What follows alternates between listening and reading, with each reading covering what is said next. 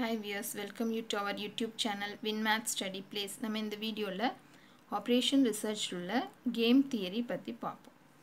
அதனுடைய basic terms introduction என்னன்னு பாருங்க. A competitive situation will be called a game if it has the following properties. அது competitive situation game ன்னு சொல்லலாம். எப்போ அப்படினா the following properties இருக்கணும். ஒன்று வந்து there are a finite number of competitors அல்லது participants called players. Each player has a finite number of strategies available to him. Third one, a play of the game takes place when each player employs his strategy. Then fourth one, every game results in an outcome, example loss or gain or a draw, usually called payoff to some player.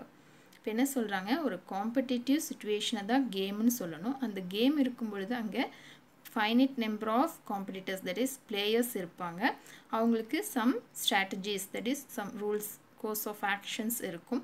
And then the place takes place each player employees his strategies and then the game has a outcome that is some result that is either loss or gain or a draw.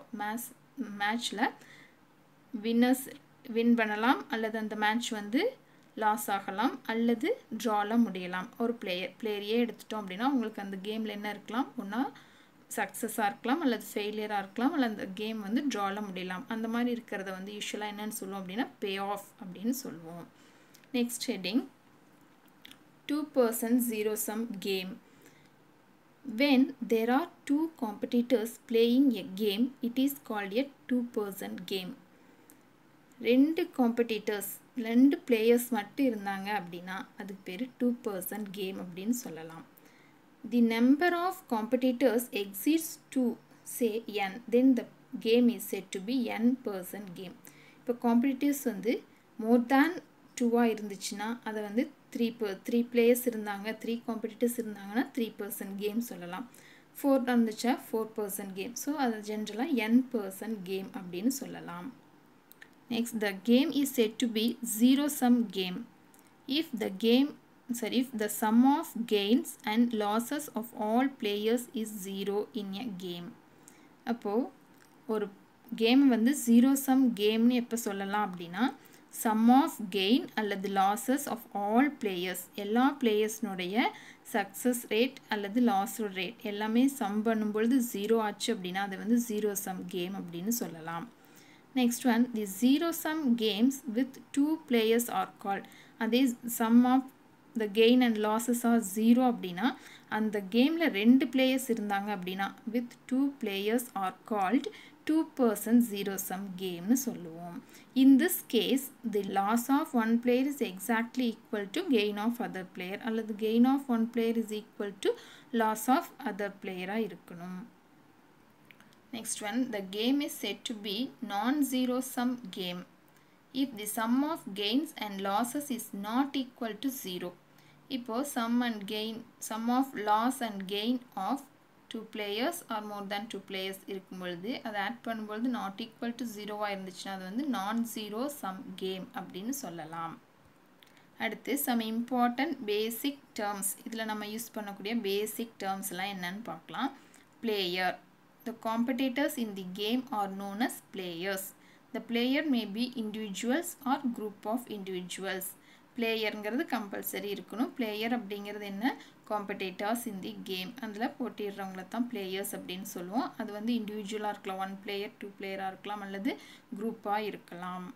Next one, strategy. A strategy for a player is defined as a set of rules or alternative courses of action available to him in advance by which player decides the course of action that he should adopt.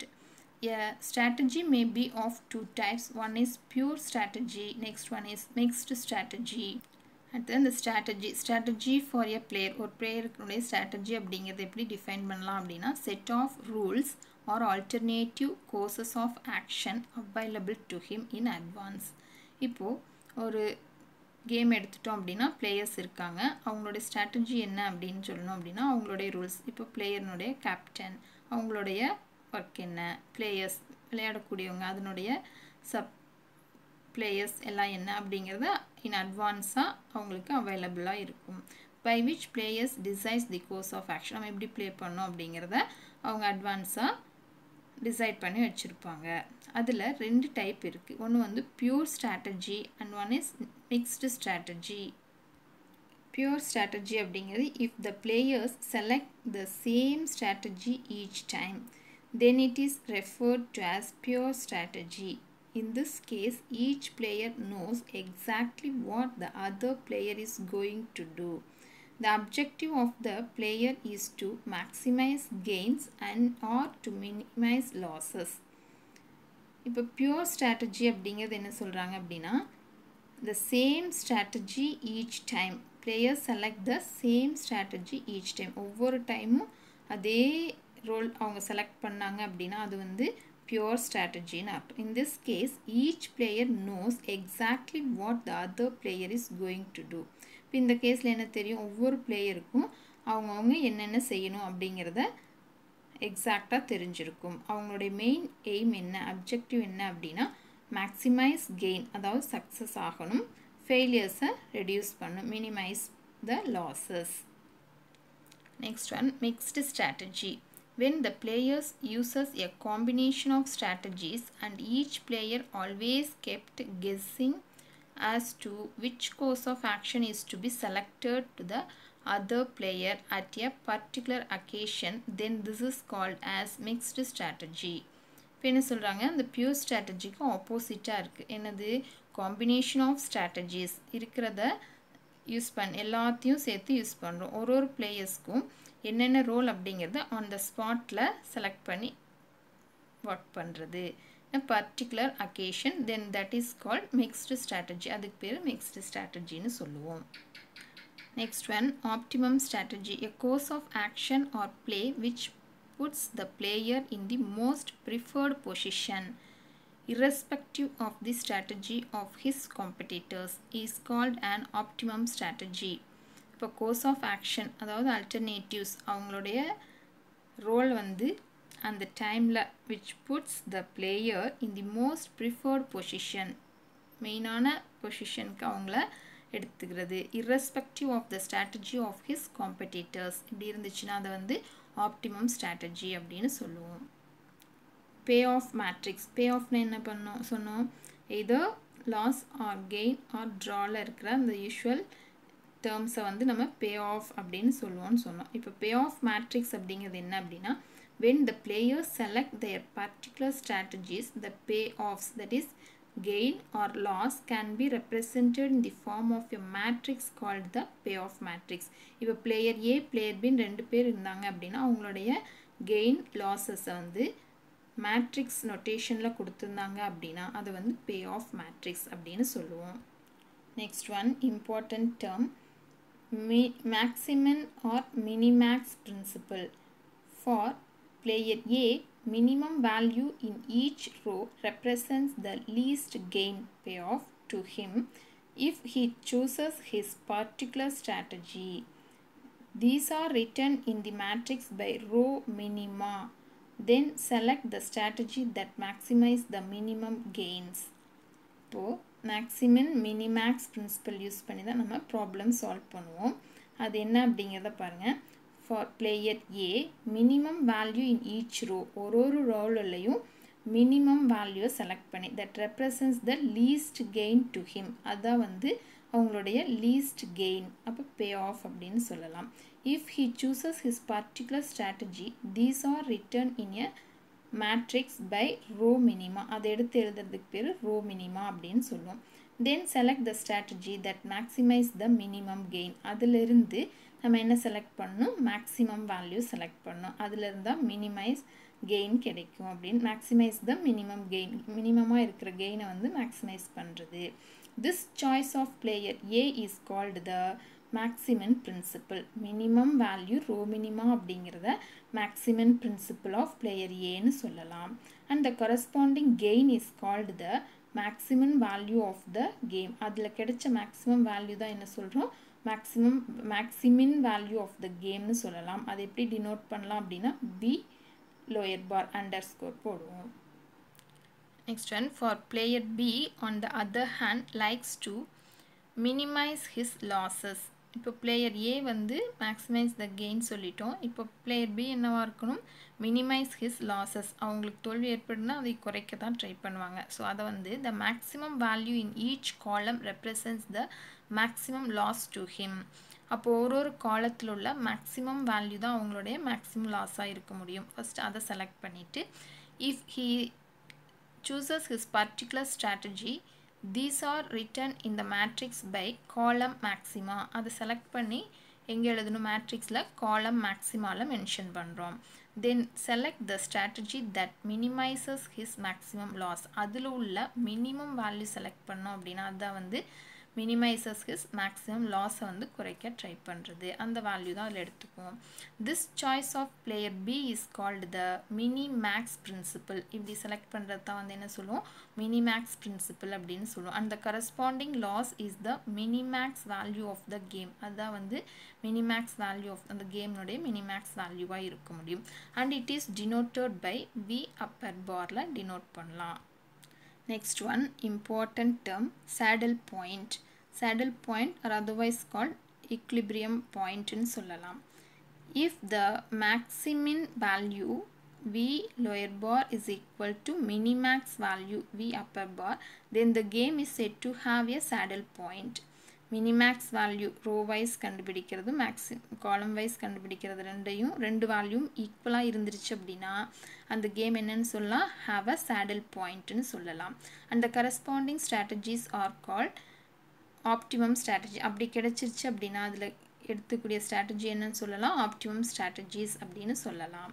the amount of payoff at an equilibrium point is known as the value of the game. அங்கே கிடைச்சிச்சு இல்லையா saddle point, அந்த value தான் வந்து value of the game இருக்க முடியும். and it is denoted by V. அது வந்து காமனாக Vன்னு denote பண்ணுவோம். next, some important notes. இது 1 markல யூஸ் ஆகும். பாருங்க, a game is said to be fair. அந்த ஒரு கேமை வந்து ஃபேர் கேம் அப்படின்னு சொல்லணும் அப்படின்னா அதனுடைய கண்டிஷன் என்னவா இருக்கணும், V lower bar is equal to 0 is equal to V upper bar. V lower barங்கிறது என்ன சொன்னோம், Maximin value is equal to 0 and also that is equal to Minimax value இருந்துச்சு அப்படின்னா அது வந்து fair game அப்படின்னு சொல்லலாம். next note, a game is said to be strictly determinable. ஒரு game வந்து strictly determinable அப்படின்னு சொல்லணும் அப்படின்னா கண்டிஷன் எப்படி இருக்குன்னு பாருங்க, V lower bar is equal to V is equal to V upper bar. அதாவது Minimax value, Maximin value and also value of the game எல்லாமே ஈக்குவலாக இருந்துச்சு அப்படின்னா அந்த கேம் பேர் strictly determinable அப்படின்னு மென்ஷன் பண்ண முடியும். அடுத்து important term, rules for determining a saddle point. saddle point கண்டுபிடிக்கிறதுக்கு மெயின் ரூல்ஸ் என்ன அப்படிங்கிறத இங்கே சொல்லியிருக்கோம். first point number 1, select the minimum element of each row of the payoff matrix and mark them in rectangle. இப்போ first aim என்ன, row minima fine பண்ணோன்னு சொன்னோம். அந்த ரோ மினிமா ஃபைன் பண்ணுறத வந்து V lower bar அப்படின்னு சொல்லுவோம். அப்போ அந்த V lower bar ஃபைன் பண்ணுறது தான் இந்த ஃபஸ்ட்டு ஸ்டெப்பாக இருக்குது. அது என்ன அப்படின்னா ஒரு ஈச் ரோவில் உள்ள மினிமம் எலமெண்ட்டு செலக்ட் பண்ணிவிட்டு அதைய ரோ மினிமாவில் மென்ஷன் பண்ணணும். அதில் அது எப்படி எடுத்துக்கிறோம் அப்படின்னா மார்க் தெம் என் ரெக்டாங்கிள், அதை மார்க் பண்ணிவிட்டு என் ரெக்டாங்கிள் மார்க் பண்ணிவிட்டு அந்த வேல்யூ எடுத்து ரோ மினிமாவில் மென்ஷன் பண்ணுவோம். and then second point is select the greatest element of each column of the payoff matrix and mark them in circle. அப்போது ஒரு காலமில் உள்ள மேக்ஸிமம் எலமெண்ட்டை சூஸ் பண்ணோம் அப்படின்னா அதை வந்து மேக்ஸிமின் வேல்யூன்னு சொன்னோமா. ஸோ அந்த மேக்ஸிமின் வேல்யூ அப்பர் பார் ஃபைன் பண்ணும். அப்போ அது ஃபைன் பண்ணுறதுக்கு அந்த பே ஆஃப் கொடுத்துருக்குற மேட்ரிக்ஸ் தான் வந்து பே ஆஃப் மேட்ரிக்ஸ்னு சொல்லுவோம். ஸோ அந்த பே ஆஃப் மேட்ரிக்ஸ் உள்ள ஒரு காலத்துலேயும் உள்ள கிரேட்டஸ்ட் எலமெண்ட்டை செலக்ட் பண்ணோம் அப்படின்னா அதை செலக்ட் பண்ணும்பொழுது அந்த எலமெண்ட்டை என் சர்க்கிள் பண்ணிக்கிறோம். அதை எடுத்துகிட்டு காலம் மேக்ஸிமாவில் எழுதிக்கிறோம். Point number 3, if there appears an element in payoff matrix marked in rectangle and in circle both, ரெண்டுமே ஒரு எலமெண்ட்ல மார்க் ஆயிருந்துச்சு அப்படின்னா then that position of that element is a saddle point. அந்த எலமெண்ட் தான் வந்து saddle point அப்படின்னு சொல்லுவோம். saddle point of the given payoff matrix இருக்கும். next note, A game is said to be mixed strategy. ஒரு game வந்து mixed strategy அப்படின்னு எப்போ சொல்ல முடியும் அப்படின்னா v upper bar not equal to v lower bar. Maximin value minimax value not equal இருந்துச்சுன்னா அந்த கேம் வந்து mixed strategy அப்படின்னு சொல்லலாம். அப்போ நாட் ஈக்குவலாக இருக்கும்பொழுது மிக்ஸ்டு ஸ்ட்ராட்டஜியாக இருக்குது. ஈக்குவலாக இருக்கும்பொழுது ரெண்டு ஆப்ஷன். ஒன்று வந்து வீக் ஈக்குவலாக இருந்துச்சு அப்படின்னா அது வந்து ஸ்ட்ரிக்ட்லி டிட்டர்மினபிள்னு சொல்லலாம். ஈக்குவல் டு ஜீரோவாக இருந்துச்சு அப்படின்னா அது வந்து ஃபேர் கேம் அப்படின்னு சொல்லலாம். நெக்ஸ்ட் வீடியோஸில் இதனுடைய ப்ராப்ளம்ஸ் பார்க்கலாம். தொடர்ந்து பாருங்கள். கீப் வாட்சிங். தேங்க்யூ.